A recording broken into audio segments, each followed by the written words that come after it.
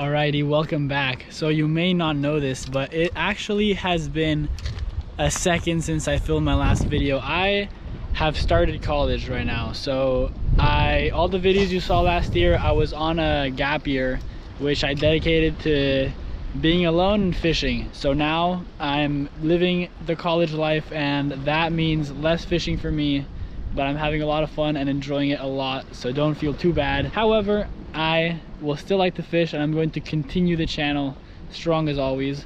So I'm out here right now. I have fall break, and I met up with Fishbob back there. So I came up to Rhode Island, and we're fishing by Connecticut right now, right by the border, and we're going for some monster striped bass. So we're trying to fish. We're going from shore right now. The time to do it is at night, and we're trying to catch some big stripers. What's the biggest you've caught so far this year? 61 pounds. 61 pounds. Can you believe that? 61 pound striper. I caught a 61 pound tuna the other day. I believe that. Not a striper though. And basically I'm here for a couple of days. So I have Monday and Tuesday off. I came here, today is Saturday. I got here today, and right now it's almost midnight, and we are fishing right along this bank. We're by a shallow kind of pool that leads into the ocean, and right now it's incoming tide. And what that means is that the water is getting pushed from the ocean into this kind of pool, and the bait fish come in with it. And then as the outgoing tide picks up, those bait fish will get flushed back out into the ocean, where the stripers will be waiting for them. So right now it's not prime time yet, but if you know Fishbob and if you know me, we'll be fishing regardless. I'm using a breakwater rod. This is 9 foot right here, and I got it paired with this Penn Fierce. So it's a nice reel. I got 50-pound braid right here, and then up there I got it going to 80-pound fluoro as my leader. Later we'll be throwing some top water and some bigger baits, but for now in this canal I'm throwing this sort of swim bait, and that's nice because it flutters really nicely in the current. So that tail will be kicking and hopefully attracting some big stripers, and it's nice because I don't have to work it much. That paddle tail has some natural action on its own, so in the current it does its job. I don't even have to do anything. I just bounce it across the rocks and get ready for a big fish. And right now waiting for the tide to flip. So as you probably know in my other videos, I like to narrate a lot. Today that may not be possible as much because people out here, we're on the East Coast. If you know anything about East Coast striper fishing, it can get pretty competitive, pretty brutal, pretty aggressive. So apparently there was a fist fight last night. Just people really get into it over fish, I guess. But yeah, I just don't want to make many people mad. So if I hook up, we're gonna stay relatively quiet. We'll get the fish on land, and then I'll explain everything. We'll get a safe release and we'll get going. But if you don't hear me talk too much, it's probably because I don't want to get punched. We're gonna wait for the tide to flip, fish meanwhile, see if we can catch an early one now, and see if we can catch a monster later. You can't really see well, but this is a pretty narrow channel, so probably 25 yards, 30 yards that way is the edge of the channel. So very narrow, but this is where the stripers are coming through to get to these shallow pools. Striped bass are a species that really likes to hang out in shallow kind of pools. So I think the pool that way, which is the incoming, so the pool is really over there, is 10 to 12 feet deep. So not very deep, but there's 50-60 pound fish in there. Hopefully you can see, but the tide is going out this way. So what I'm gonna do is I'm gonna throw my swim bait out that way, and then I'm gonna let it drift. I'm not even gonna reel. I'm just gonna let it bounce across the rocks and keep the line tight. If I feel a bite, boom, hook set, fish on, baby. We'll be on our way with the first fish of the night. So let's get going. 9 foot surf rod, nice big cast upstream. There we go. And I might have overdone it just because it's pretty narrow right here, so I'll reel in a bit. Now just let this thing bounce. So I've tightened my slack, and now I'm just watching the rod tip. I can feel it bouncing up across the rocks. That's a good sign. I want to keep maximum sensitivity on this thing. I want to feel everything. And guys, this is the first time I try filming at night, so I'm not sure how this footage is going to turn out. Hopefully good, but I'm excited because this is when the big stripers come out, and we have a real shot at a monster. The ones I've caught in California, even my biggest stripers, are nothing compared to the ones that get caught here every single night. So let's see what we can do. Looks like my cast has made it pretty far down the river, so I'm just gonna bring it back in and repeat this. I'll cast it back up and let it swim down. So give it a flick, keep it tight. Come on, I want a monster tonight. And I can see right now, I can see bait fish in the water. That's a good sign. I'm not sure what it is. It could be bunker. We got to the river pretty early and we were just hanging out in the car, and we could actually hear the bait fish getting chased up onto the shore by some stripers further up the river. So it just sounds like fish slapping around, and it's just a bait fish. They actually sort of kill themselves because they jump on shore to avoid being in the water because the stripers are chasing them. And well, it doesn't go well for them either way, but I guess they'd rather have the shore than the hungry stripers. In about 2-ish hours should be when the fishing gets really, really good here, around 1:30 in the morning.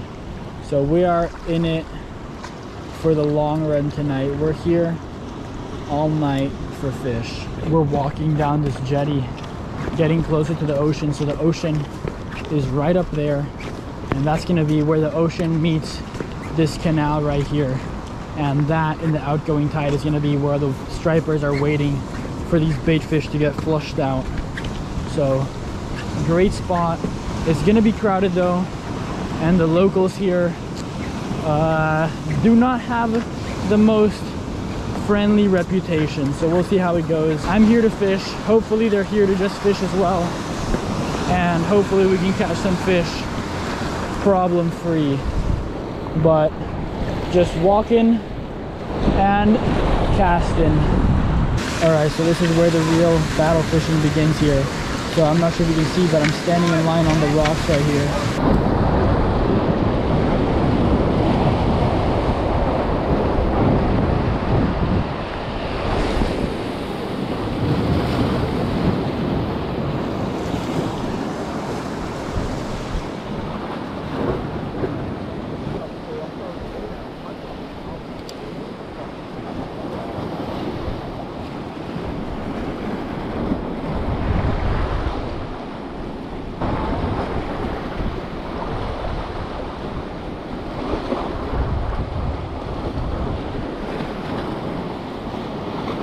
I'm getting bumped.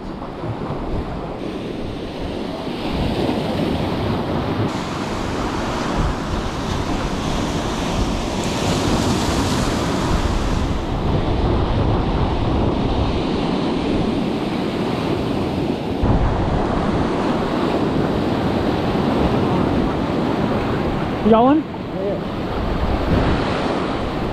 All right, look at that. We got Dom on. Dom's on right now. Look at that. I just had a cast. Nothing for me, but there's a striper. First striper of the night for Dom. There we go. Fishbob. Racking in fish. First one. Looking good. And we had some people pull up some big ones already. We had a 40-incher pulled up. Ooh. That is a nice fish.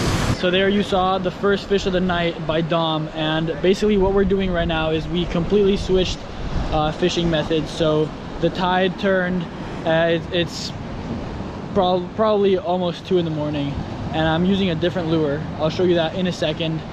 But now there's a line of people on the rocks, and basically you get in line cafeteria style, you walk up to the front, cast, and basically you have one cast, you reel, maybe you catch a fish, maybe you don't, you get back in line, and that's how it is.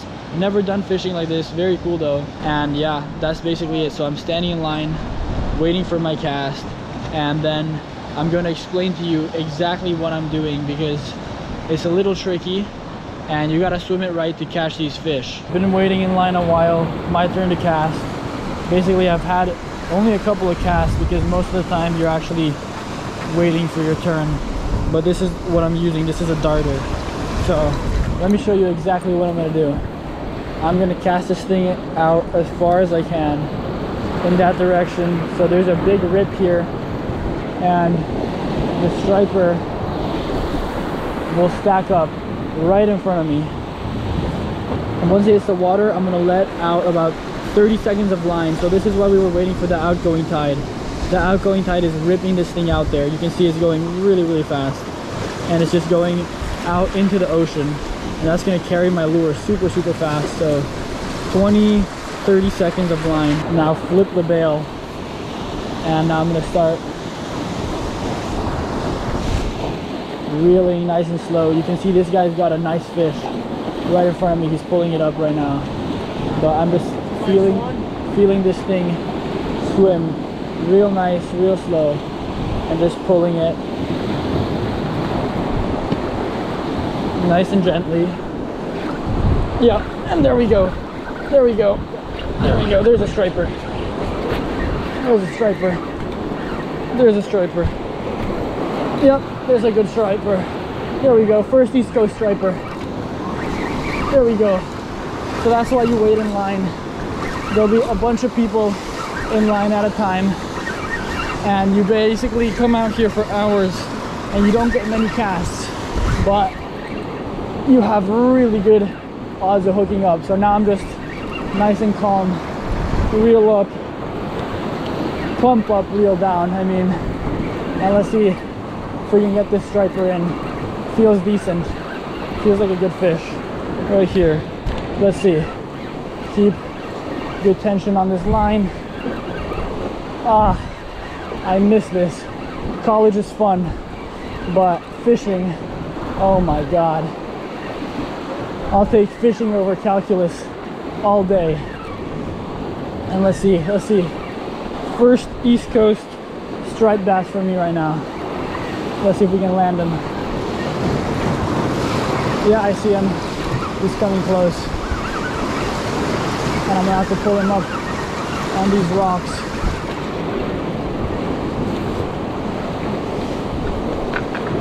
And Dom's gonna help me right here because he's got spikes on his shoes. There we go. There we go. Nice. There we go. Look at the nice striper from the surf right now, from the rocks. First one on the East Coast for me. And there's my shoe for comparison. But good fight from this guy. And probably my fourth cast on these rocks. Gotta be at least 28 and less than 35. Oh, no, that's it. You're good. What is that, 32? 32 and a half, almost 32. Look at this. Nice 32-inch striped bass right here. Look at what a pretty fish this is. Really, really nice. And this guy is in the slot, so we're gonna eat him. And just look at that gullet. This is the last thing a lot of bait fish see. Not bad for the first East Coast striped bass, but people have been catching way bigger ones, so hopefully we can get on a true giant today. Look at that, Dom is on a huge one. Fishbob on a tank. How's he feel? Fucking feels decent. He's fucking wore himself out. I could hear the amount of drag that was coming off the reel right now. Yeah, I could hear it from all the way in there. I was standing in line. Been in line for about 20 minutes waiting for a cast, and I just heard his reel start screaming. Fish should be coming up. Look at that. That's a good rod bend.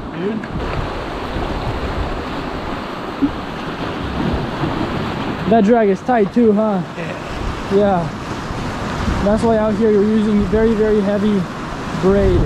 If you use lighter braid, it'll just snap off on these rocks.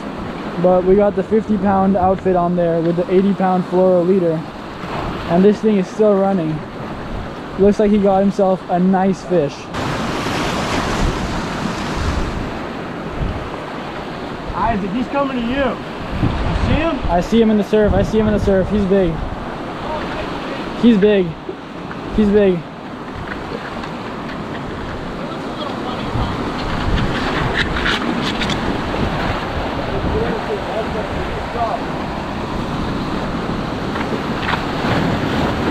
Yeah, I got you. Get that more rod. Wow. Yeah.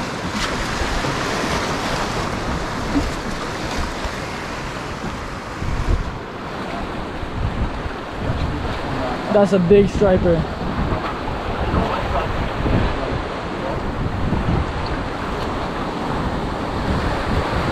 Woo!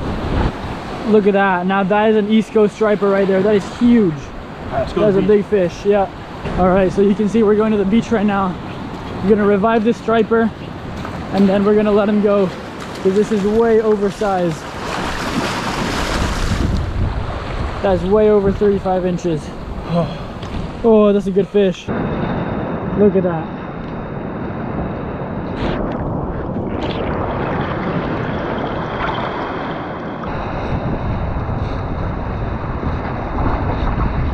So you can see we're just letting water pass through his gills, getting him nice and oxygenated, but this is a big, big, big fish.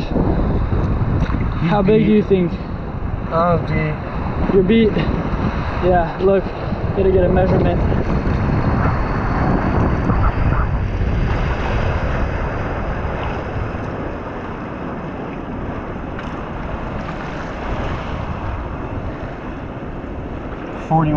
.41 inches. That's a big striper. Yeah, he's biting down on my thumb now, which is pretty good. So basically, once this fish starts biting down on your thumb, it's a very good sign that he's getting ready to go. So it means they're regaining strength, and that's a way you can know when to release them. So if they're not biting down on your thumb, give him a sec. You can see he's just flowing water through his gills right now, really, really nicely. Oh, and yeah. there you go. Oh, he's there you go. Now. Look at that. That's how. You see the thumb? Yep. He fucking wants to eat it. Look. Yeah, very nice. The striped bass is an andronymous species, so basically they'll hang out in the ocean, they'll lay their eggs up in rivers, and this is where they originate. So you've seen me catch them in California. This is where they came from. They are actually introduced in California, and these are where the big boys hang out. There's probably a big female right here. The females are bigger than the males, and these guys eat fish, so when they're little, they'll be eating this plankton, and then once they get bigger, boom, fish only. So we're hanging out right now. Look at us. Yeah. In the I like ocean. to take my time. I don't like to rush the release because the surf here is pretty rough. What ends up happening is the waves will just rock them right back into these rocks, bring them right back onto the beach. Yeah, he's still not ready to go.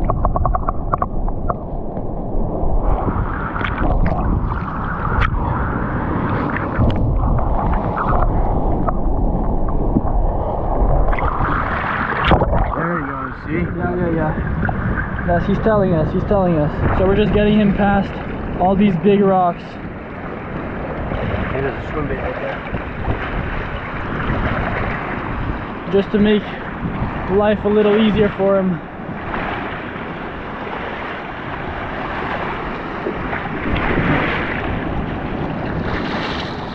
Beautiful fish, we're gonna get a release. Nice big kiss. Let's let him go. There he goes. He's off. That's a nice release. Hell yeah, nice. dude. Awesome. Alrighty, that is all for tonight. We will be back out here tomorrow night, but that is not bad for the first night. Only really had a couple of casts, and that's how it is. You know, you wait in line, but when you do have a cast, you have a good chance of catching a fish, and boom, there it is. Worked for us. Look at this. This is a nice one, and nothing like the other one that we pulled up today. For tonight, we're going to bed. It's 4 in the morning. We came out here at around 10:30.